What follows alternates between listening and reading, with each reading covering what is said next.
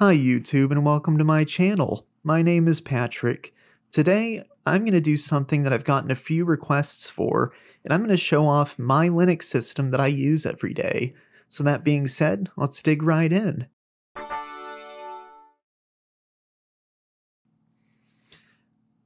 Alright, so to start things off, a little groundwork. My Linux system of choice is Fedora. That's my favorite distribution, and I have a few reasons for that. First of all, it's got a great focus on security. It is more focused on security than the likes of Ubuntu or even Debian. And beyond that, it has great compatibility.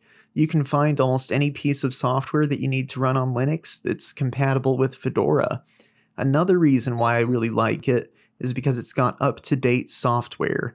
So you're never going to be behind on package versions, you get all the latest features, and it's just a good experience.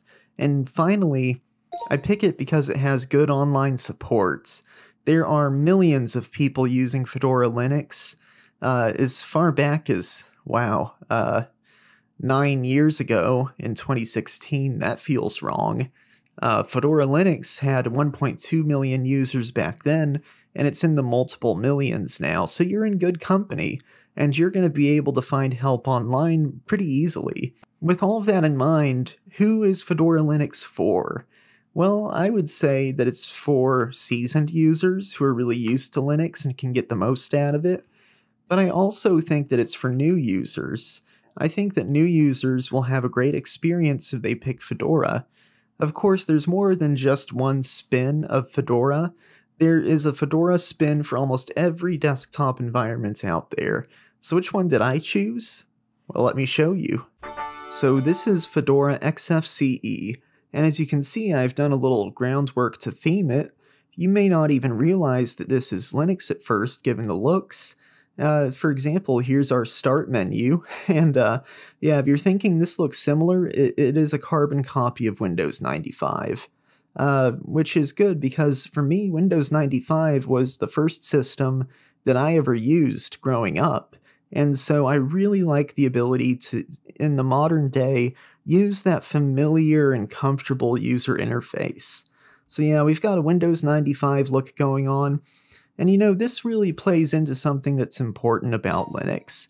It gives you choice. You know, you can make it look like whatever you want, you can make your workflow whatever you want, and it's going to adapt to your needs rather than you adapting to its configuration. So I want to show you around my system a little bit. Again, this is XFCE, and if we go into my list of applications here, I'll show you what I'm using. I don't put a whole lot of software on my system. I like to keep it pretty lean, but you can see I have Visual Studio Code, which honestly, I'm looking for a replacement. If you know a good text editor that's available on Linux other than VS Code, definitely let me know. I'm interested to try that out. Going into graphics, I just have a couple things here, Inkscape, Krita, and LibreOffice. We'll talk about that more in just a moment. You'll notice I don't have a video editor here. That's because I do all my video editing on my iPad. It's just better. I mean, yes, there's DaVinci Resolve on Linux, but frankly, that's just, it's such a pain in the ass. I spend more time trying to get it working than I do actually using it. So moving on to Office, I use LibreOffice for that. I actually have a spreadsheet open here right now. One thing I like about LibreOffice is that it's literally a ripoff of Microsoft Office from 2003. And that sounds really backhanded, and I'm sorry if it does. But I like that because that's the interface that I went to school learning, and to be able to still use something similar today is very nice. You can see what I'm doing here is I'm just analyzing some iPadOS vulnerabilities, just getting to grips with what the security landscape for iPadOS looks like these days. If you want to see a video analyzing different software's security scores and such, let me know in the comments down below. For web browsing, I am using Firefox, and yes, I do use Proton VPN. No, this is not sponsored by them, but hey, Proton, I like your products. If you want to throw me some money to talk about them, I think we can work something out. That's really all there is to show here in the software of the system. So let me show you some of the things I use it for. So one thing is running large language models. So you can see if we exit here and then clear the screen, I am actually running Llama 2 uncensored. And that's for a very good reason. See, I like to use Llama 2 uncensored because I have a hobby of writing some less than legitimate software. I don't sell it, I don't make it public. But what I do is I use Llama 2 Uncensored to create software that has the capability of being used maliciously, and then I send that to the relevant vendors, and that way they can figure out a workaround to prevent this stuff from working. I've had middling success at this. And here's the thing, if I wanted to, I could write this stuff and I could put it on GitHub and get a bunch of notoriety. But I don't do that because I'm trying to be responsible about this. So, word to the wise, if you're ever going to get into software development of the black hat variety, uh, let the vendor know about it first before you make it public. It's just the right thing to do. So yeah, as you can see, I have this great Windows 95 theme, and it really covers everything in the system. Like if I open up the file browser here, you'll see that I have, my file browser, nothing fancy. And what else can I show you? So we've got my file system here. Again, this is a 256 gig disk. One thing that I really like about Linux in general, but also about Fedora Linux, is that it doesn't use a lot of disk space, which is ideal because I want to stretch my disk space as far as I can. And yeah, having it use the smallest amount possible, especially with something like XFCE, is amazing. So you have your workspace switcher down here, so I can have different workspaces open. That's really important because it's easy for a traditional desktop to turn into a mess of floating windows piling up on one another. Going into my system tray here, you'll see that I have 2 hours of battery life remaining. That's probably because I'm recording right now. You can see I'm running Proton VPN. I've got OBS Studio. You can see today's date. But the thing that I like about this is that it's really lightweight. So let me just show you, oh, I don't have HTOP. So that's how you install software, sudo dnf install in the name of the software you want to install. We're just throwing HTOP on here real quick. Little tutorial on how to install software quickly. But if we run HTOP, you'll see, so I'm running a large language model right now along with several applications open, and I'm using 9.5 gigabytes of RAM. This is a 7 billion parameter large language model.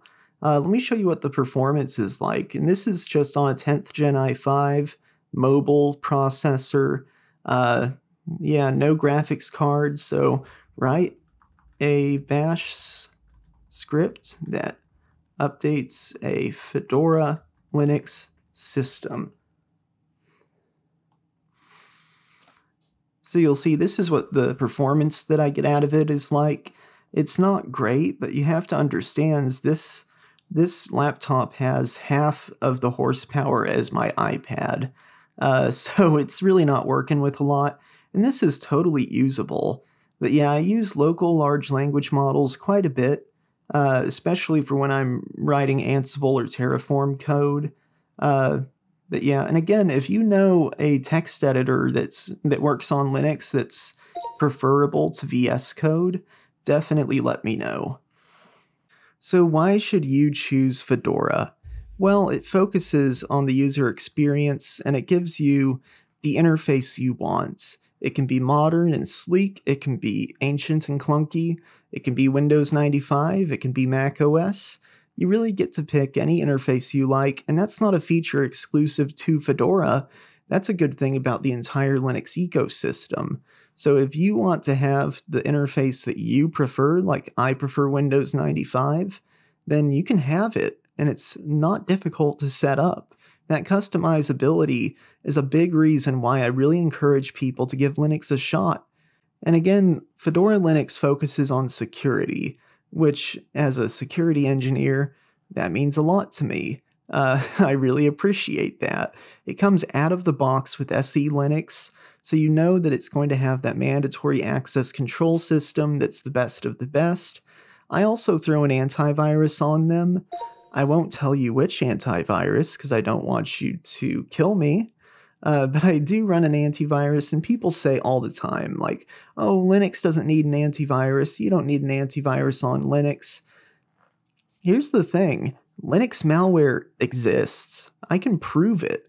All I have to do is spin up a honeypot connected to the public internet, and I'll get dozens of samples of Linux malware within 24 hours. Like, Linux malware exists. It is out there. Now, is it more difficult to compromise my laptop than it is a publicly facing server?